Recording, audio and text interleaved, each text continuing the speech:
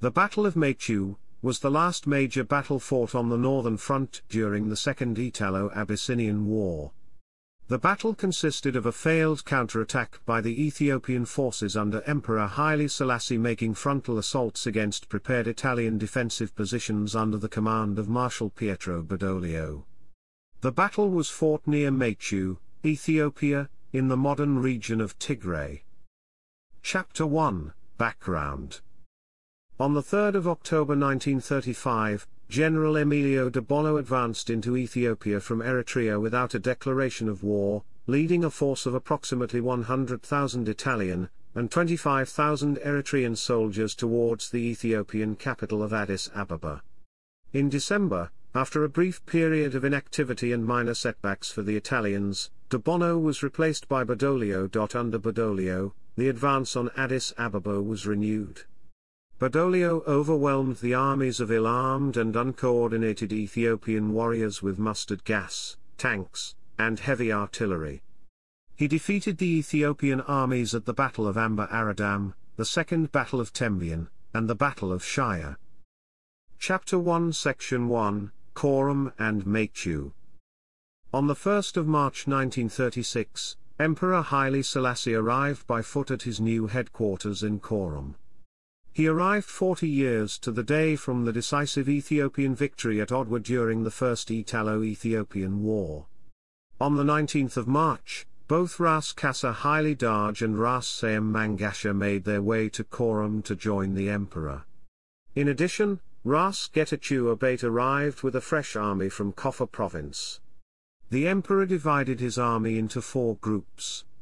He arranged that one group would be commanded directly by himself and that the other 3 groups would be commanded by Ras Kassar, Ras Selassie, and Ras Getachew. Compared to other Ethiopian forces, Haile Selassie's army was extremely well armed.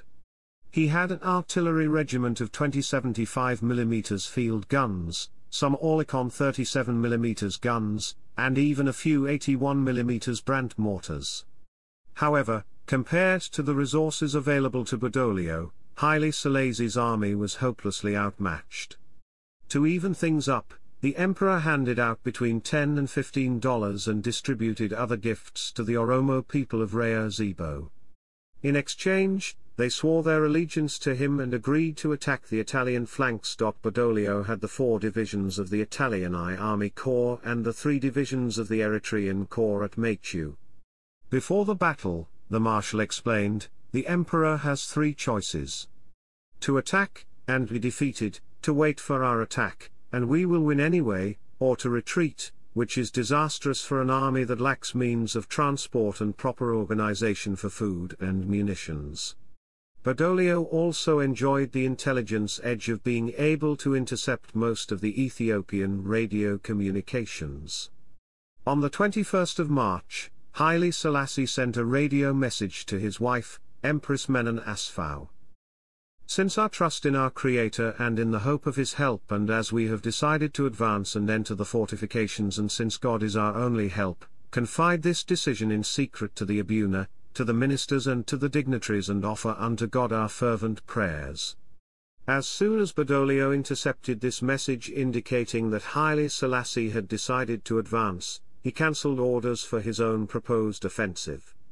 Instead, Badoglio would prepare defensive positions for an Ethiopian attack. On the 23rd of March, looking across a lush green valley towards the Italian positions at Maychew, the emperor contemplated his decision to strike first. His army was the last intact Ethiopian army between Badoglio and Addis Ababa. He decided he would direct the attack personally in accordance with tradition and the expectation of his followers.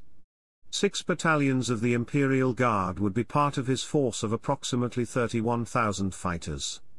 Haile Selassie chose to attack against the advice of his foreign experts and against his own better judgment. Had Haile Selassie attacked on the 24th of March as he originally planned, things may have gone differently. Many of the Italians had only recently arrived at Maychew after the fall of Amber Aradam. But, during a week frittered away by the Ethiopians in war councils, banquets, and prayers, the Italians had time to strengthen their defenses and time to bring up reserves. Chapter 2, Battle.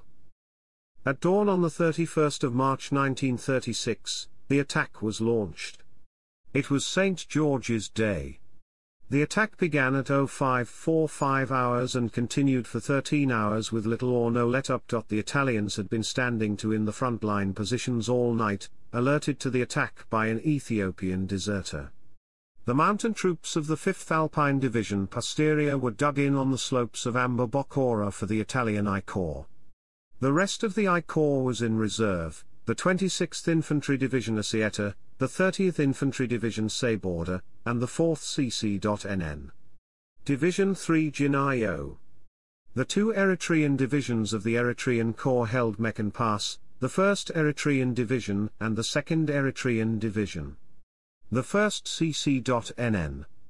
Division 23 Mai Ceu was in reserve for the Eritrean Corps. The Ethiopians advanced in 3 columns of 3,000 men each. In the first attacks, the Ethiopians hurled themselves at the Italian positions in waves. The fury of the attack and surprisingly accurate mortar fire carried the Ethiopians well into the defensive lines of the posterior division. But the mountain troops struck back and soon the front lines were stabilized. Chapter 2 Section 1, Switch to the left flank. The Ethiopians switched the focus of their attack and 15,000 men under Ras Kassar advanced against the Eritreans holding Mekelle Pass on the Italian left flank. Haile Selassie hoped to face less resistance from the Eritreans. From 07:00 to 08:00 hours, the Ethiopians kept up a steady onslaught and, despite taking heavy casualties, were beginning to make gains. But at 08:00 Badoglio unleashed the bombers of the Italian Royal Air Force and the Ethiopians could hear the ominous engine roar as they closed in with poison gas. Chapter 2 Section 2, Imperial Guard sent in. Haile Selassie now played his trump card.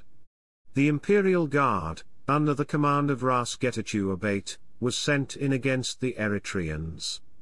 The training and discipline of this elite force was apparent in the methodical mode of their advance over the open ground. For 3 hours they struggled to roll up the Italian flank. The ex-battalion of the 2nd Eritrean Division was virtually annihilated. In the end, the Italian commander of the unit called down concentrated artillery fire onto his own overrun positions and saved the day. Chapter 2 Section 3, Last Attack. By 1600 hours, it was apparent that the Imperial Guard was not going to be able to capture their objectives and Haile Selassie played his last card. He ordered an attack along the entire front. This last desperate action was again made by 3 columns, it was made under a heavily overcast sky, and it was made with little chance of success.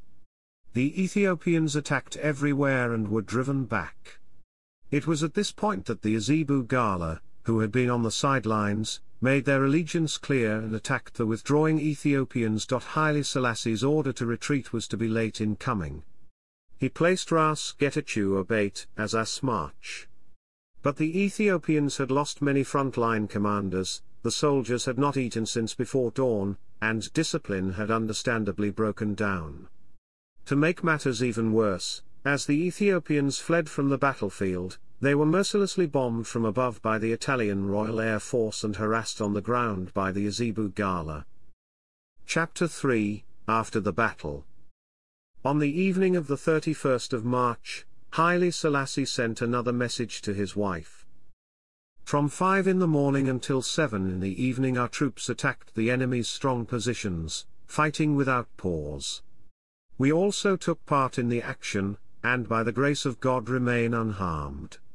Our chief and trusted soldiers are dead or wounded. Although our losses are heavy, the enemy too has been injured. The Guard fought magnificently, and deserve every praise. The Amhara troops also did their best. Our troops, even though they are not adapted for fighting of the European type, were able to bear comparison throughout the day with the Italian troops. Many of the Ethiopian commanders now prepared to make for their own lands. Dejazma Kwandosan Kassa, one of Ras Kassar's sons, was to go to Lasta south of Wag, his grandfather's country. In Lasta the inhabitants were both warlike and loyal to the Shoan Emperor, Haile Selassie. Djazmakabera Kassa, one of Ras Kassa's other sons, was to go to the Kassa fief of Sololay in northern Shoa. Ras Seum was ordered to return to Tigray and wage guerrilla war.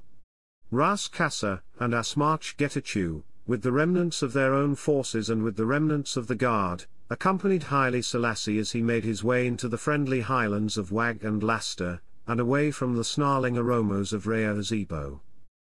Chapter 4, Retreat. On the night of the 2nd of April, the emperor finally ordered a retreat. The retreating columns set off before dawn the next day towards Lake Hashinj and the highlands of Korom. Haile Selassie, wearing a pith helmet, rode a white horse, and the retreat was initially not chaotic. In the early morning, circumstances changed as two latent threats materialized. The Azebo Oromos started attacking the flanks and Italian aircraft arrived. The Imperial Guard, as part of the rear guard commanded by Asmarch Getachew, lost more men over the next 2 days than were lost during the battle. Late on the 3rd of April, the Ethiopian columns reached Korom, and the relative safety of the highlands. It was now decided that the columns would be dispersed. As a result, all semblance of order and organization were lost. In the early morning of the 4th of April, the battle-weary and thirsty survivors of the emperor's army struggled towards Lake Ashangi. Roughly 20,000 Ethiopians crossed the open plain towards Lake Ashangi and, due to brutal attacks from the Azebo Oromos and due to near-continuous attacks from the air, thousands would be lost before they got close to the lake's shore. Worse, the water of Lake Ashangi had been sprayed with deadly chemicals by the Italian Royal Air Force and was poisoned by the time the emperor's army arrived. Late on the 4th of April, Haile Selassie looked with despair upon the horrific sight of the dead bodies of much of his army ringing the poisoned lake. Chapter 4 Section 1, Pilgrimage to Lalibela and Plan to Stand at Dessie. It was believed among the Ethiopians that it might be possible to make a stand at Dessie. The Crown Prince Asfawossen had been sent there to raise a new army. With the Crown Prince in Dessie were Shum Wadaho Ali and Fitarari Fikri Mariam. Wadaho Ali was the real governor of Wollo and Fikri Mariam commanded the guard and the Shoan garrison at Dessie. Ammunition and supplies were accumulated in anticipation of protracted operations in the north. Before getting to Dessie, the emperor decided to make a pilgrimage to the holy city of Lalibela. Included in the emperor's retinue was Coptic Abuna Petros, Echij Geba Georgis, Ras Kassa, Djazmakadafasaur Yenidu, Djazmakwandosan Kassa, and Djazmakabera Kassa. From 12 April the emperor spent 3 days there in prayer. On the 15th of April, Haile Selassie left Lalibela and rejoined his army as it continued its plodding march towards Dessie.